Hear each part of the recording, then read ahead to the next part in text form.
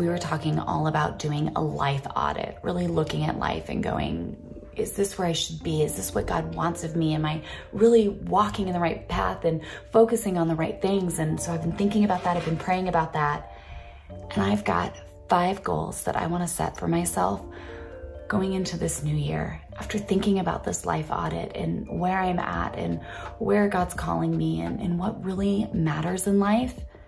So these are the 5 areas I really want to put a focus and a priority to. And I think they might help you as well.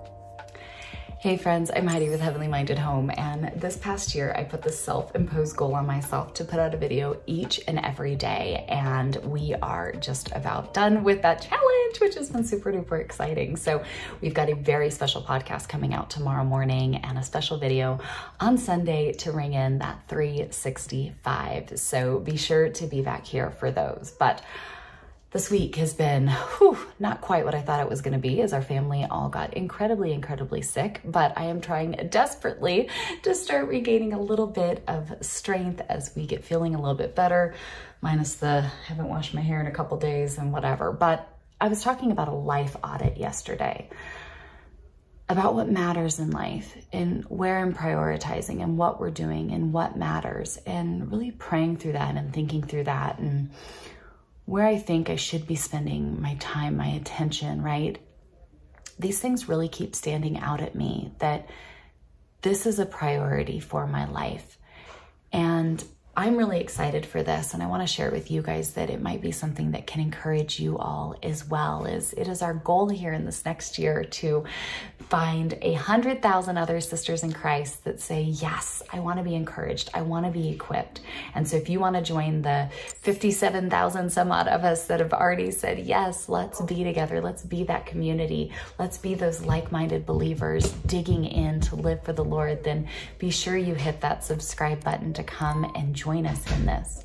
The first thing that really stands out to me, of course, in all of this is my Bible time, right? Just that time in the Word each and every day. And I want to invite you guys to come and join us. I'm trying to finish feeling better, but be on the lookout in the beginning of January, because we are going to do a read through the entire Bible plan together here in our membership group. And I'm going to put it all together for you guys. I'll give you all the details of it. But if you guys would be interested in reading your Bible cover to cover, sitting down, taking the first 3 months of this year and really digging in and studying God's Word, comment down below. Let me know if you guys would be interested, because I'm really excited to put this together, and it's definitely a priority I want to set for myself. And so hopefully it can be one that would be something that you would want to come and join in for as well. The next thing is to simplify home.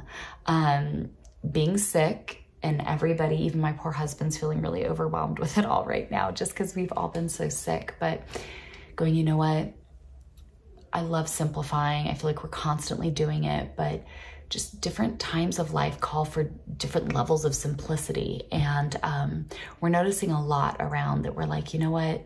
I think it's time to simplify that. I think it's time to change or scale back or to do this or fix that. And that's something I really want to work on in the new year.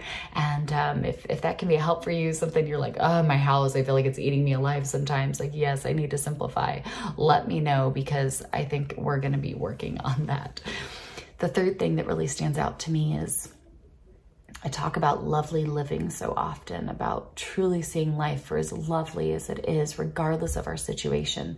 God's gifted us a day, and that's amazing. And pursuing joy in my day, right? Life can get so busy, get so hectic. You're always doing something. You always got something going on, right? Between the kids, your husband, for us, ministry, work, YouTube, right? All the different things. There's always something going on. And I want to be intentional about pursuing joy in my life, in the little things, and this little teeny tiny luxuries that just mean so much to us.